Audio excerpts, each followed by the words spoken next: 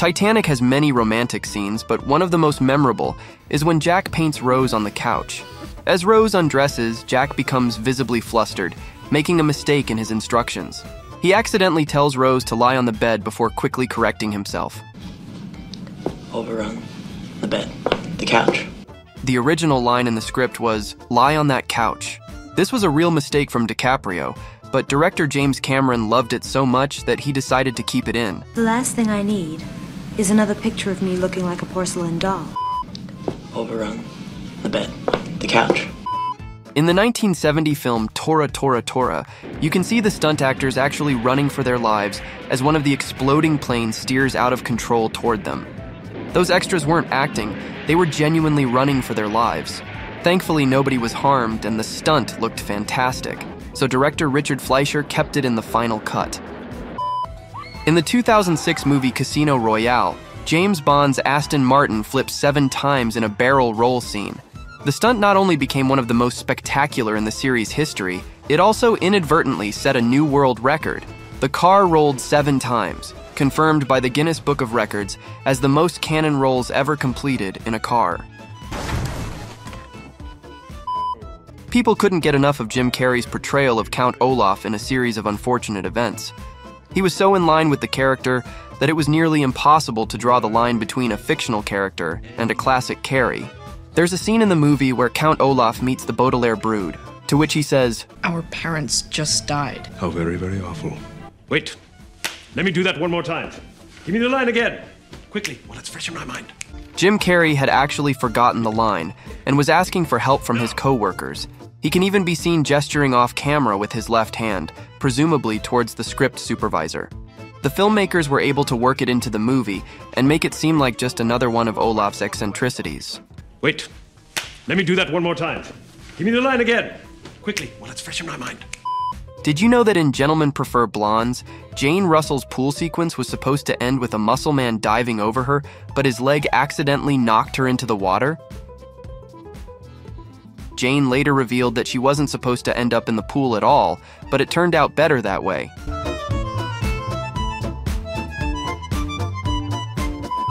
In Mad Max 2, during the final chase, a bad guy flips through the air when the car he's in crashes. He wasn't supposed to go through the air like that, but his foot hit some debris when he launched, causing him to tumble through the air. He almost got killed, but it's a pretty good shot, so they kept it in the movie. One of the most hilarious sequences in The Birdcage is during the dinner party. While discussing the shrimps, Robin Williams suddenly slips and falls to the floor only to jump back up. Shut up! It's okay. We're all right. It's fine. Williams didn't intend to fall on purpose. It was an accident that happened while filming the scene. But thanks to the actor's perfect delivery, the scene was kept as it was filmed. Shut up! It's okay.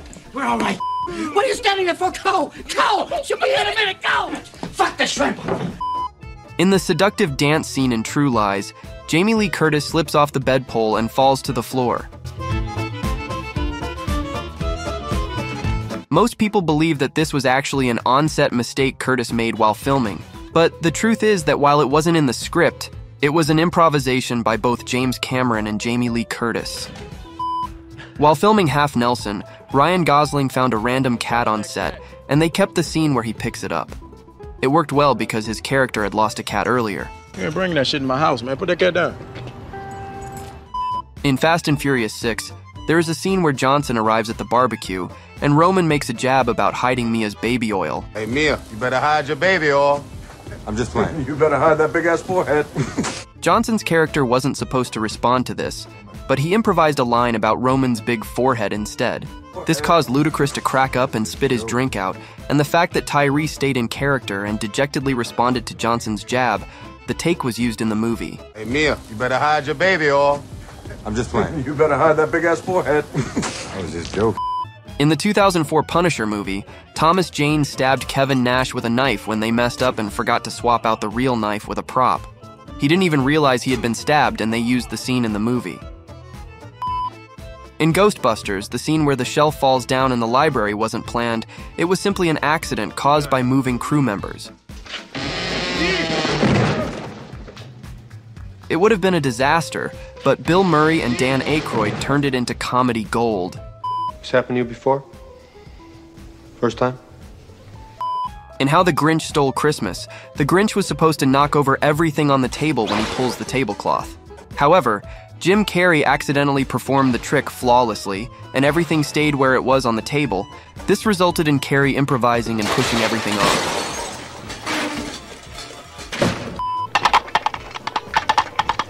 In Monty Python and the Holy Grail, they were originally supposed to use real horses, but it wasn't in the budget. Instead, they used coconuts and created one of the most iconic scenes in movie history. You're using coconuts. What? You've got 2 empty halves of coconut and you're banging them together. So? In The Burbs, Tom Hanks gets upset when his house is on fire. After complaining and asking to go to the hospital, nobody reacts quickly. So he takes a stretcher, throws it into the ambulance, and jumps on top of it. This wasn't planned, but it became a really funny and spontaneous part of the movie. Take me to the hospital! Take me to the hospital, I'm sick! In Inglourious Basterds, when the cinema is set on fire, the giant swastika wasn't supposed to fall like that. The flames were so hot that the supports on it melted, and it made that scene even better. Did you know in Star Wars: A New Hope, an actor playing a stormtrooper smashed his head against the frame of a sliding door as he entered his scene, making it one of the funniest and quirkiest mishaps to make it to a finished film. Napoleon Dynamite is full of classic comedy moments, but there's one off-the-cuff remark in the movie that really stands out. The original plan was to slightly deform the Tupperware and reshape itself, but it ended up exploding with a pop and shattering it. So actor Aaron Ruel decided to improvise his character's disappointment and drove out of the shot. In the movie Passengers, there's a part where Jennifer Lawrence and Chris Pratt, dressed in spacesuits, are supposed to kiss after walking into space. But when they tried to kiss while filming, their spacesuits got in the way, and they started laughing.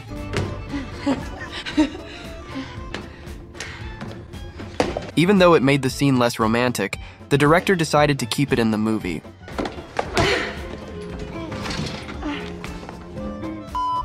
Heath Ledger outdid himself in The Dark Knight by performing one of the most memorable characters in cinema. In the scene where the Joker is sitting in a cell arrested and Gordon is promoted for capturing him, everyone pats Gordon on the back for a good job done. That was the script. Then Heath Ledger, out of the blue, started to clap sarcastically.